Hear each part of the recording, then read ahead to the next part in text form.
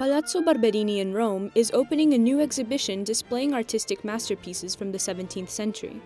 It is the second installment of a project launched by the museum at the beginning of 2019. The idea is to make great works of art more accessible and interesting to the public. These rooms contain one of the most significant and relevant nuclei of the National Gallery's collection, which is the 17th century painting. If we want to indicate a focal point, obviously Caravaggio and Caravaggesque paintings stand out.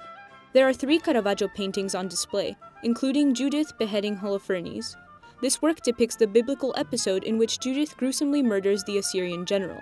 The artist manages to capture the drama of a moment while prolonging it indefinitely.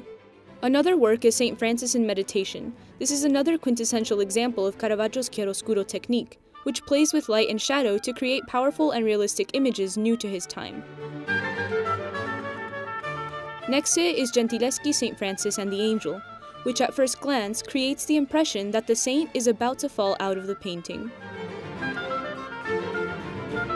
There is also this unique work by Annibale Carracci and one of his students, Innocenzo Tacconi. It is a tabernacle with a number of panels depicting the Pietà, Saint Cecilia and Ermenegildas, Saint Michael, guardian angel, Christ, and God the Father.